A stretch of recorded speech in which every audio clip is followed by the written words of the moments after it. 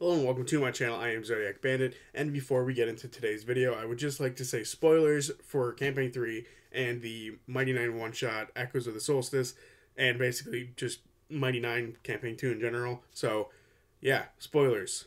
This was your last warning. Spoilers. Now that the Echoes of the Solstice one-shot for the Mighty Nein is up, the Mighty Nein are now free to sort of join into Campaign 3, and that was basically the whole holdup of them sort of entering Campaign 3. We've had Vox Machina characters show up in Campaign 3, and we did have Caleb and Bo show up earlier in Campaign 3, but that was to sort of facilitate them moving towards this one-shot and to sort of reintroduce them to a bunch of people, to sort of get them excited for this idea. And now, here we are, after the Echoes of the Solstice one-shot, we can now think about ways for the Mighty Nein to be included again into the story overall, as in the one-shot themselves, they mentioned how they sort of wanted to get into the fight and help sort of deal with the Solstice and whatever Ludinus still is doing. Obviously, Bo and Caleb want to get back at Ludinus and sort of deal with him. Ford made it very clear that he would be down to sort of go and fight within literally the dig site. He was literally talking about going and storming the dig site or the Malleus Key in the one-shot. So Ford is very much of the idea that this is something that they could do. Jester would obviously want to protect her god or even, take part in whatever this is. Caduceus is the same way, and Yasha wants to protect Bo, so she would be involved in however Bo wants to be involved. And there is Veth, who is out. She is no longer a combatant, and I have no idea what Mollymock or Kingsley would be doing at this point in time, as he didn't show up. So we don't know what Kingsley is doing. I could imagine them sort of making an alliance with him, and him sort of joining in the fight and bringing a bunch of pirates to the Malleus Key, which could be very beneficial for the attack if they ever choose to do so. But I sort of want to talk about a few things involving the Mighty Nein today and their usefulness going forward in the story and how they could get involved in more, in more trying times, that is Campaign 3. So let's get into it and talk about what I think they could all be doing as we move forward in Campaign 3. One thing I do feel is necessary to point out is sort of the timeline right now. The Mighty Nein one-shot, the Echoes of the Solstice, was the next day after the Apogee Solstice sort of started and everyone was shunted away to different parts of the world. Right now, currently in the Mighty Nein timeline, the two parties of the Bell's Hells are separated. Bell's Hells 1 is in Wild Mountain, Bell's Hells 2 is currently in Isilra, and they'll be like this for at least a week, where they'll be separated from each other, and then after that, they're going to the Shattered Teeth before this sort of party happens, or this reconvenience of Keyleth, Allura, Villia, a handful of other people from the Grim Verity happens in the campaign with the Bell's Hells, and the Mighty Nein weren't at this war room meeting. They're somewhere else right now. What they're doing, we don't really know. If I were to put a guess out there, they might be looking around the dig site or the Malleus Key and sort of thinking about how they can get involved. And I have many ways in which some people could be involved. Distractions, or just overall in the main siege that will eventually happen. We do know that the Bell's Hells and the War Room Council that sort of met up previously in Campaign 3 are planning on having the Bell's Hells sort of sneak their way into the Malleus Key, going up the Red Bridge and going to the moon and scouting things out by themselves, because the Bell's Hells feel both confident and expendable. But the Mighty Nein are sort of doing their own thing, and we don't quite know what that is. I think with Villia and Allura both claiming that they could have some sort of contact with them, that they very well could communicate with them and they could help be part of whatever this distraction is that Percy is planning, so that the Bell's Hells can sneak to the Malleus Key and get into the Red Bridge. But I have a couple ideas about where I could place these characters, the Mighty Nein, to make it sort of make more sense as to what they could be doing.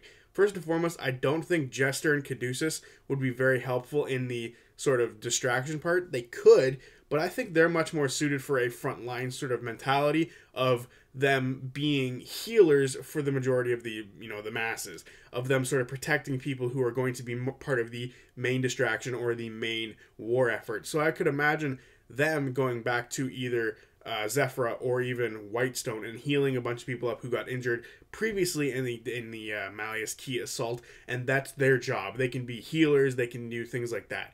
And then of course we have Caleb, who I think could just be a mass destruction, whether he is during the distraction or whether he is doing mass destruction in the actual assault on the Malleus Key when they eventually go to do that. he is very versatile in what he could do. And then, of course, I have Bo and Yasha. I feel like these two work together really well in a combo together, as Bo can just run forward, smack, at least 4 people a turn and potentially stun them. And then imagine a raging barbarian recklessly attacking a handful of people without too many issues of people attacking them because they're all stunned. Everyone around her is stunned, so she doesn't really have to worry about it. I think that could be a deadly combo. But I also think that Bo is going to be very integral for sneaking around. And I could find a, reason for Bo to potentially go with the Bell's Hells. First and foremost, she's incredibly strong and very powerful. She's level fucking 20. And her incredible ability to sneak around by herself and, gather information could be integral for what they need to do when they're on the moon. So I can very well see Bo potentially even going up there by herself, which I think would be very cool and very interesting in her own right. And sort of as the Bell's Hells move around, they occasionally bump into Bo, and I think that would be really cool and really fun.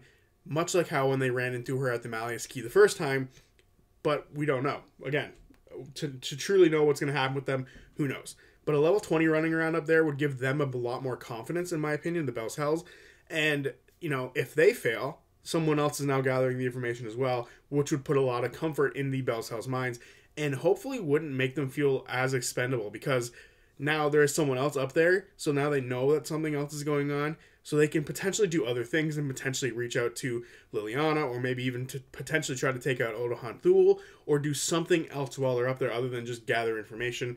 And with that being more important than necessarily just gathering information because they know someone else can do that, they have now bolstered their less expendableness. I didn't like them calling themselves expendable, so I very much would prefer them, feel very, very important up there, and dealing with Odohan Thul would be that thing. So with Bo going up there to the moon with them, I could very much see them thinking that they can now take chances and deal with Odohan Thul. I think that'd be really cool.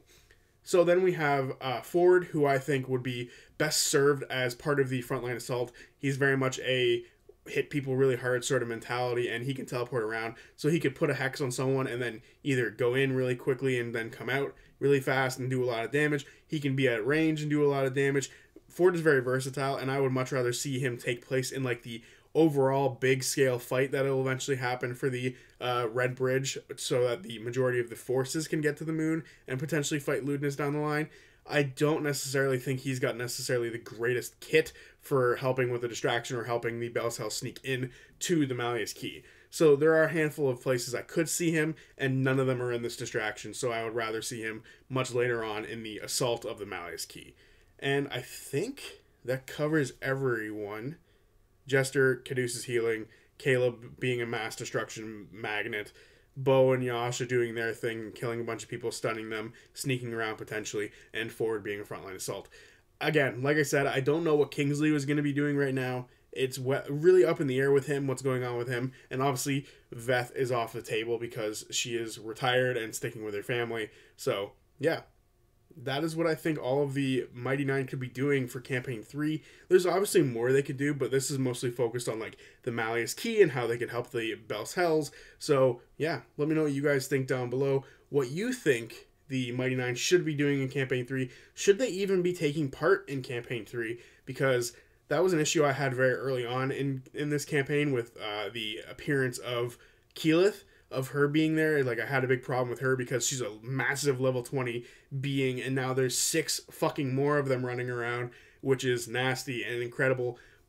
But with the way that Matt handled Keyleth and sort of took her out of the fight and made her do her own little thing, and her having to, them having to earn her returning back to the battlefield, I feel like the Solstice one-shot was very much of that ilk of earning the right for the the Mighty Nein to enter this fight. So, yeah, I definitely don't have many issues with them partaking anymore, especially after everything that we saw going on with Keyleth. It feels very earned for the Mighty Nein to be here now. So, I no longer have issues with level 20 characters helping out with the campaign. So, yeah, let me know what you guys think down below. What could they be doing? If they even take part in this, what else could they be doing? What do you all think Kingsley's doing? How do you all think Veth is doing? Let me know. And this week they're doing Candelabra Obscura, so there's no there's no Critical Role episode this week, so it'll be a random video that I put out. Likely will be the Keyleth, Bo, and Laudna video, the Laudna fight. So, yeah, look forward to that. Till then, peace.